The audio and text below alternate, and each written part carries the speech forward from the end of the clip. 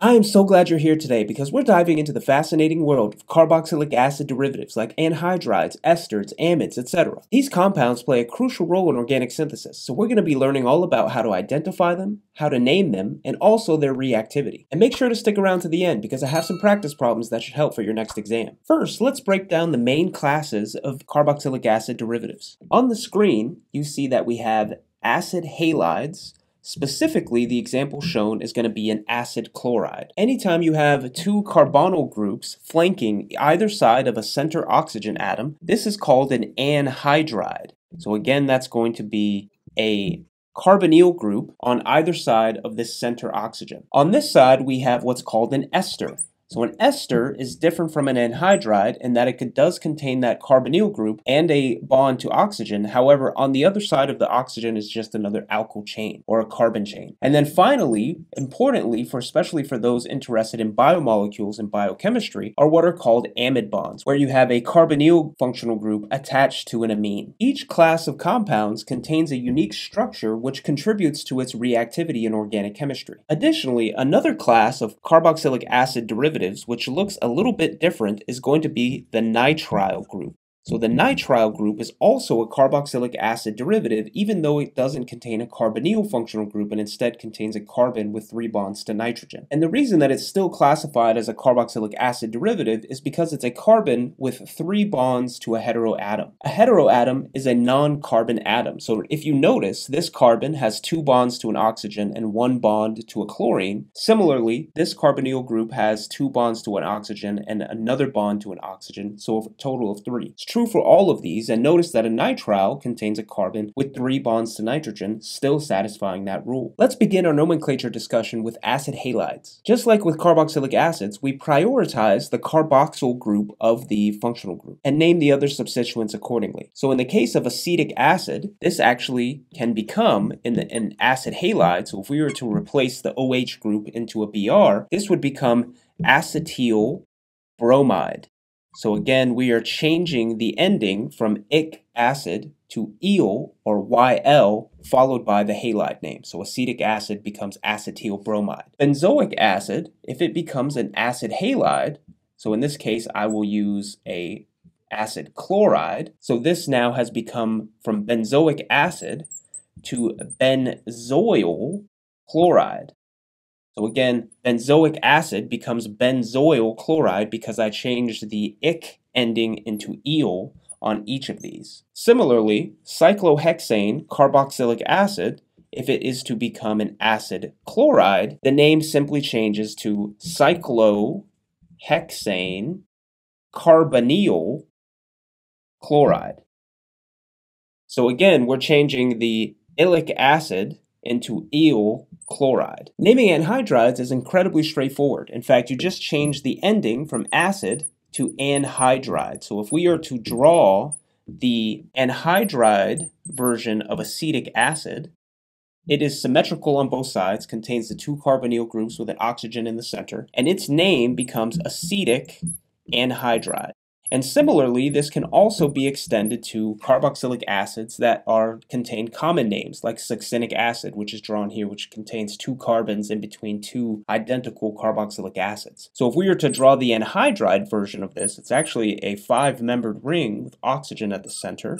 And this becomes from succinic acid to just succinic anhydride. So again, we're just changing the acid name to anhydride. For esters, it's a little more involved. So for example, let's say that we turned acetic acid into an ester. So what we have done is now on the oxygen, instead of there being a hydrogen, there is now an ethyl group. So when naming esters, the alkyl chain that is attached to the single oxygen atom, that has now become effectively like an ether, but it's actually an ester if you consider both pieces of this. Then we name this alkyl chain first. We name the alkyl chain, and we actually change the acid and the ic ending to ate. So acetic acid will become acetate. So let's name this one. So for example, this is an ethyl group. So we will call this ethyl acetate. Again, we name the alkyl chain coming off the oxygen that has been added, and then we change the ic acid ending to ate. So another example of this, let's say we were to place 2 methyl groups on each side of this malonic acid, which again is the common name accepted. So now we've attached two different methyl groups on either side of those oxygens. So we will call this dimethyl. And again, we're changing the ic acid ending to ate, so this becomes dimethyl malonate. So again, you name the alkyl chain first, you change the ic acid ending to ate, and that's how we get ethyl acetate and dimethyl malonate. And then lastly, for nitriles, it's actually also very straightforward. So remember, a nitrile is that carbon with a triple bond to nitrogen. We actually remove the acid name and the ic portion as well, and we change it into O-nitrile. So for example, acetic acid becomes acetonitrile. And similarly, for something like benzoic acid, we're removing the ic and the acid portion. And when we turn this into a nitrile, remember it's a carbon triple bond to a nitrogen, this becomes benzonitrile. So again, we're changing the ic ending into O-nitrile. Let's talk a little about the reactivity of the different carboxylic acid derivatives. Each class exhibits distinct reactivity due to things like whether or not there's a good leaving group, whether or not there are lone pairs that can contribute to resonance stabilized forms of these molecules. Additionally, we also need to consider the steric effects contributed by the different substituents on these functional groups. In fact, the way that they're drawn on the screen are in order of increasing activity. And hopefully you can see that this is true for a variety of reasons. So again, the reactivity is increasing as you go from the bottom to the top. Notice that an acid halide, like an acid chloride, actually has a good leaving group. So these halides are typically considered to be good leaving groups. Additionally, this nitrogen contains a lone pair, which can actually contribute to the resonance stabilized form of this structure. So therefore, this carbonyl carbon is going to be less electrophilic, whereas something like an anhydride has carbonyl groups that are going to be more electrophilic and more susceptible to nucleophilic attack. That nucleophilic attack is actually called nucleophilic acyl substitution. So you can consider a nucleophile coming in and attacking the electrophilic carbonyl carbon. This is going to push the pi electrons up to the oxygen atom, giving us a brand new tetrahedral carbon where we have a negatively charged oxygen atom, and the chlorine is still there, as well as the nucleophile. So now, when these pi electrons come back down, what is going to happen is the better leaving group is going to be the substituent that gets kicked off, which is why those acid halides are the most reactive, because in fact, they contain a very good leaving group in those halides, which allows us to do this nucleophilic acyl substitution. Now, most of these carboxylic acid derivatives undergo some version of that nucleophilic acyl substitution. However, we need to consider the relative leaving group ability when we're performing these reactions to see if they would actually occur. So consider a reaction where you have water, which contains lone pairs of electrons, which can attack this carbonyl carbon, kicking up the pi electrons, allowing us to generate that tetrahedral carbon, where now there's a negative charge that's been built up on the oxygen atom. We're still left with our methoxy group, and then we also have our OH2. Now notice that this is going to be positively charged, which means that this is an actual really good leaving group. So this means when this comes down, instead of kicking off the methoxy group, it's actually just going to kick off the water again. Basically a net zero reaction where nothing occurs and you're left with the same starting material. However, we can circumvent this issue if we consider a reaction that actually takes place under acidic conditions. So if we have acidic conditions, then that means that we have a proton that can first protonate one of these carbon or oxygen substituents that contain lone pairs. And this is going to allow us to drive the reaction forward to actually allow us to produce a substitution reaction in which we replace a methoxy group with an alcohol, or turning an ester into a carboxylic acid. Now let's try some practice problems to gauge your understanding. Pause the video, try these problems independently, then resume the video to check my solutions.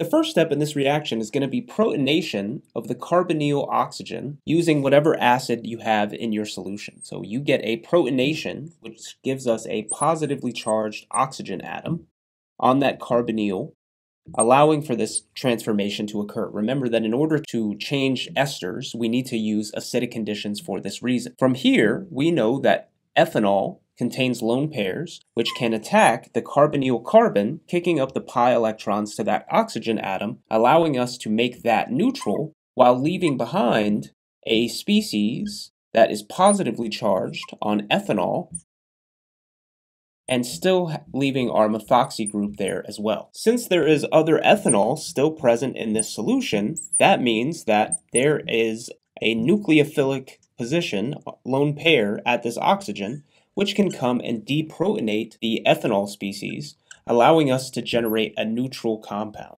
So now we're going to be left with our alcohol here. We have a methoxy group here and an ethoxy group here.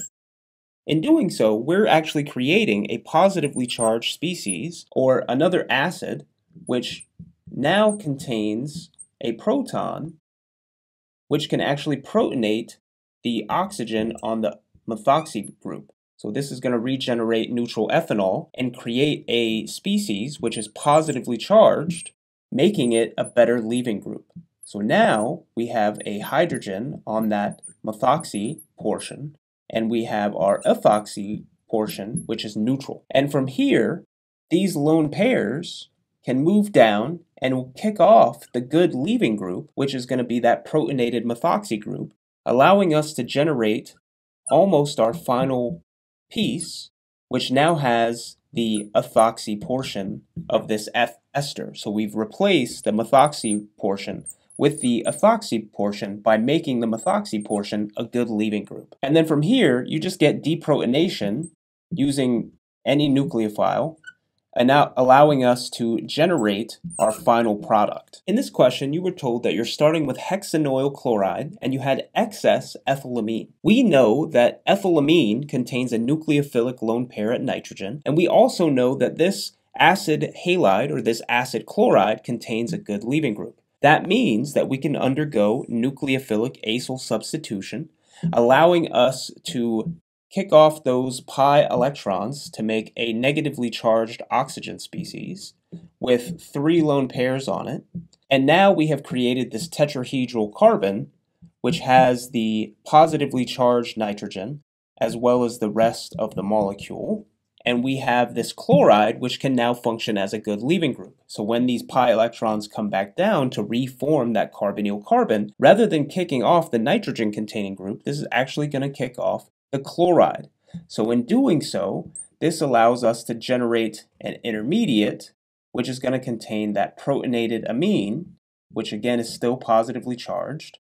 And then from here, we have our chloride, which can actually come back and deprotonate that hydrogen, allowing us to generate our final product, which is what we were trying to make, and that is the new amide bond that's been formed. The new amide bond, which looks like this. In the retrosynthetic analysis of this ester compound, we need to identify which carboxylic acids were used to form this molecule. So for that, we can use, for example, the breakage point at which these are separated. So I see that at this point, in order to generate this ester, we could have used an alcohol that just contained that benzene ring on it, or phenol, if you remember the nomenclature for benzene derivatives. And then also I see that there could have been a carboxylic acid that look like this, and these two molecules could come together to form this final product. So we have the benzoic acid and the phenol, and under the right conditions, these could combine, and this is how we actually produce esters. If you enjoyed today's video, make sure to subscribe to my channel, and if you have any questions related to this content or anything else related to chemistry, drop it as a comment down below and I'll be happy to help you out. I'll see you in the next video.